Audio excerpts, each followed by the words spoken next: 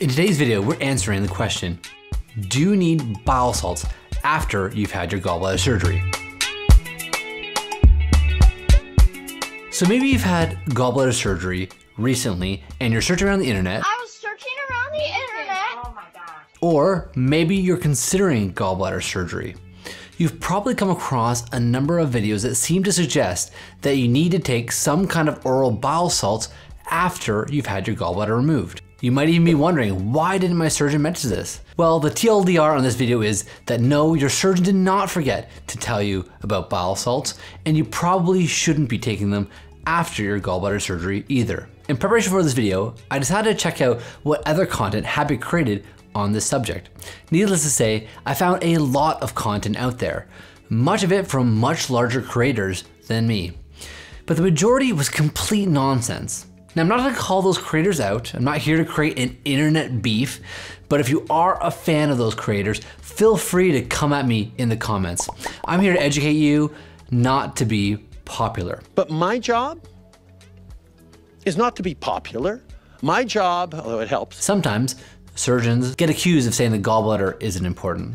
Well, it is true that for many people who have diseases of the gallbladder, they are much better off having it removed than leaving it in. For a normal functioning gallbladder in the normal person, it's certainly better to keep the gallbladder in place.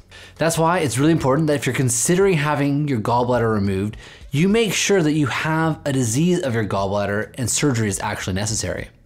And the most important sign that your gallbladder is unhealthy is that it's making gallstones.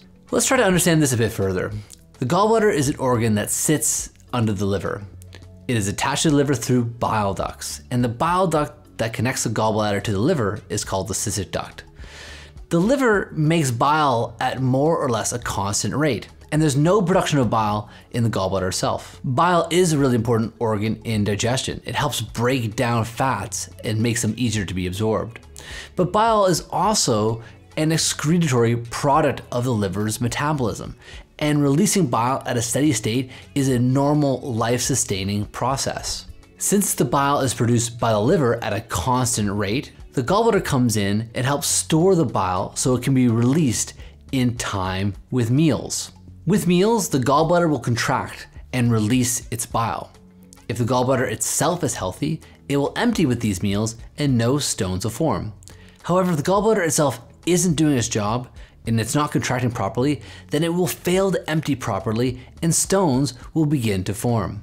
It is actually the gallbladder's lack of function itself that is responsible for gallstone formation. Over time, as the gallstones grow, there's less and less room in the gallbladder for bile to be stored, and the gallbladder itself can't contract against the stones that are in the gallbladder.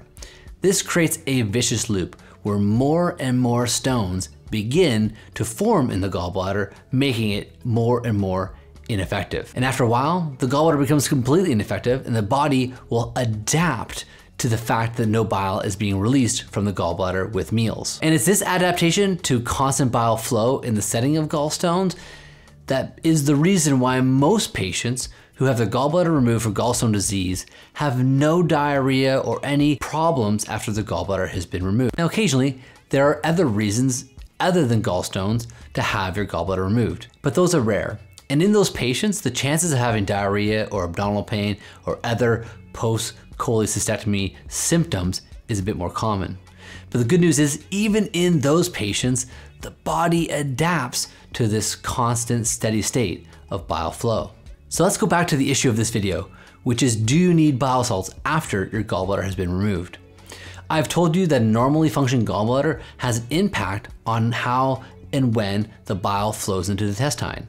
So I understand how other creators' arguments about bile salts can be useful on the surface, but this really fails to understand the body's ability to adapt when the gallbladder has been removed. And also fails to understand that bile is being produced constantly by the liver as a normal metabolic function. But more importantly, it fails to understand the evidence. There are multiple studies that have looked at the bile flow and bile metabolism after the gallbladder has been removed. And study after study has demonstrated that there is no impact on bile metabolism after cholecystectomy. Yes, science! Now, I think it's really important that those who watch this channel have an opportunity to study the evidence on their own. So I'm gonna link several of these studies in the show notes below so you can read it for yourself. At the end of the day, the decision to have your gallbladder removed is an important one and should be made between you and your surgeon. Make sure you understand the reasons why the recommendation has been made to have gallbladder surgery. If you do decide to have your gallbladder removed for gallstone disease, then you can confidently know that you don't need any bile supplementation after your gallbladder surgery. My name is Dr. Rich Hilton, and you're watching my channel, Knife Skills. Thank you for joining me on this journey. If you're interested in learning a bit more about gallbladder surgery, click on this link below and I'll join you over there. Until next time, have a great day.